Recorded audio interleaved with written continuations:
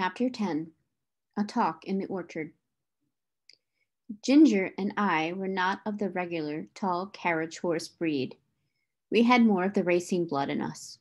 We stood about 15.5 hands high.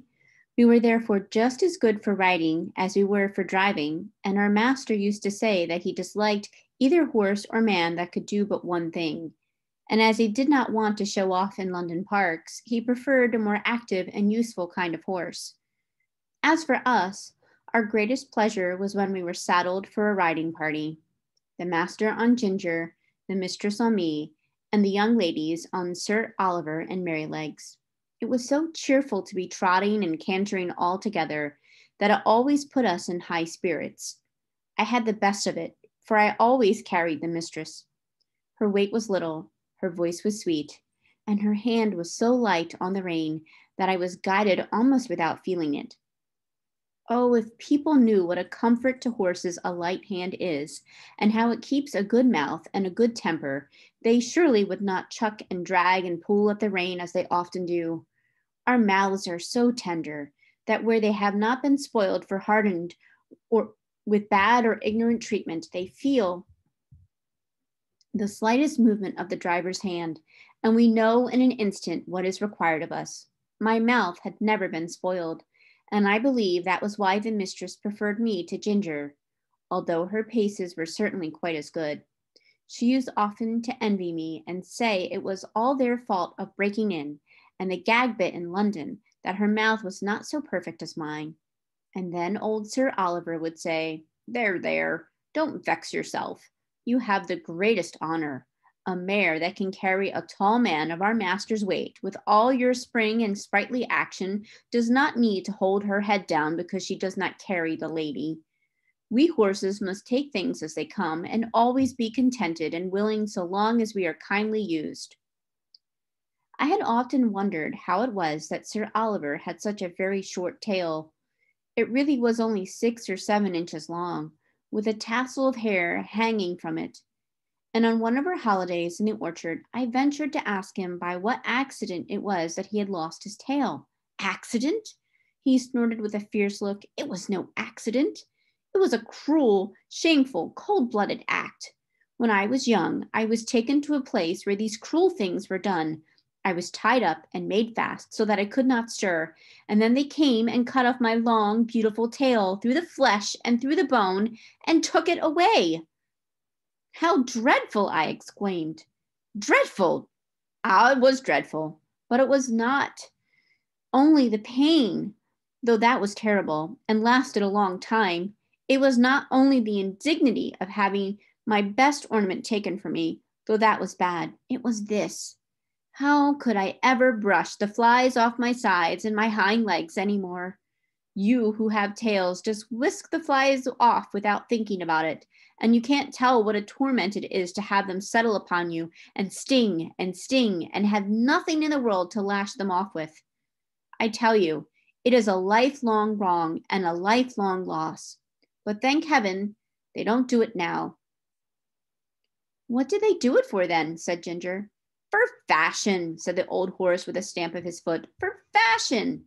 If you know what that means, there was not a well-bred young horse in my time that had not his tail docked in that shameful way, just as if the good God had made us did not know what we wanted and what we looked best. I suppose it is fashion that makes them strap our heads up with those horrid bits that I was tortured with in London, said Ginger. Of course it is, said he. To my mind, fashion is one of the wickedest things in the world. Now look, for instance, at the way they serve dogs, cutting off their tails to make them look plucky and shearing up their pretty little ears to a point to make them look sharp, forsooth. I had a dear friend once, a brown terrier, Skye they called her. She was so fond of me that she never would sleep out of my stall. She made her bed under the manger, and there she had a litter of 5 as pretty little puppies as need be. None were drowned, for they were a valuable kind, and how pleased she was with them. And when they got their eyes open and crawled about, it was a real pretty sight. But one day, the man came and took them away. I thought he might be afraid I should tread upon them, but it was not so. In the evening, poor Skye brought them back again, one by one in her mouth. Not the happy little things that they were, but bleeding and crying pitifully. They had all had a piece of their tails cut off, and the soft flap of their pretty little ears were quite cut off. How their mother licked them, and how troubled she was, poor thing. I never forgot it. They healed in time, and they forgot the pain, but the nice soft flap that of course was intended to protect the delicate part of their ears from dust and injury was gone forever. Why don't they cut their own children's ears into points to make them look sharp? Why don't they cut the ends off their noses to make them look plucky? One would be just as sensible as the other. What right have they to torment and disfigure God's creatures?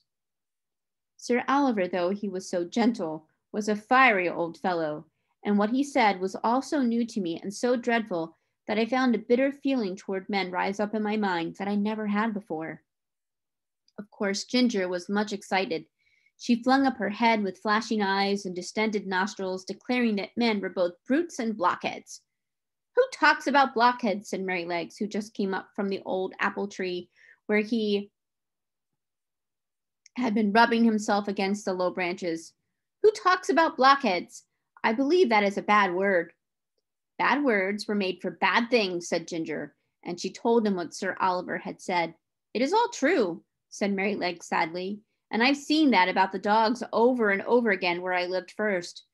But we won't talk about it here. You know that Master and John and James are always good to us, and talking against men in such a place as this doesn't seem fair or grateful. And you know there are good masters and good grooms besides ours, though, of course, ours are the best. This wise speech of good little Merrylegs, which we knew was quite true, cooled us all down, especially Sir Oliver, who was dearly fond of his master. And to turn the subject, I said, Can anyone tell me the use of blinkers?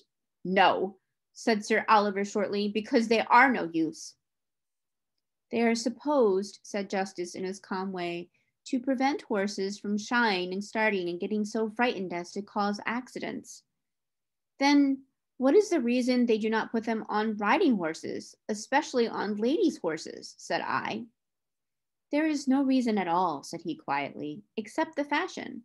They say that a horse would be so frightened to see the wheels of his own cart or carriage coming behind him that he would be sure to run away, although of course when he is ridden he sees them all about him if the streets are crowded.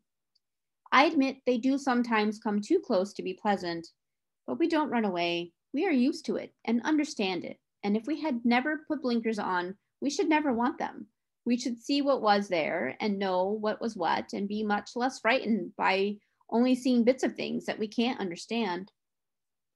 Of course, there may be some nervous horses who have been hurt or frightened when they were young, and may be the better for them, but as I never was nervous, I can't judge.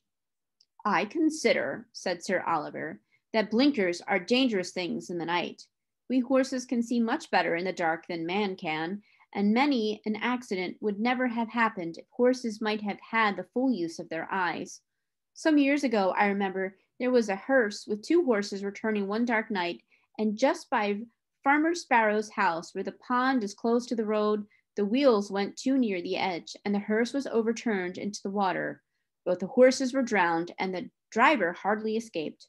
Of course, after this accident, a stout white rail was put up that might be easily seen.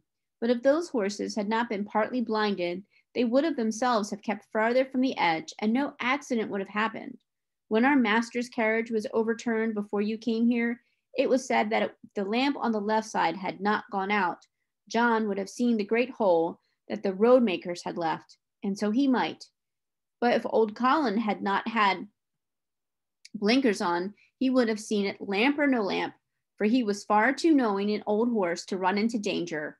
As it was, he was very much hurt. The carriage was broken, and how John escaped nobody knew. I should say, said Ginger, curling her nostril, that these men who are so wise had better give orders that in future all foals should be born with their eyes set just in the middle of their foreheads instead of on the side. They always think they can improve upon nature and mend what God has made. Things were getting rather sore again when Merrylegs held up his knowing little face and said, I'll tell you a secret. I believe John does not approve of blinkers. I heard him talking with Master about it one day.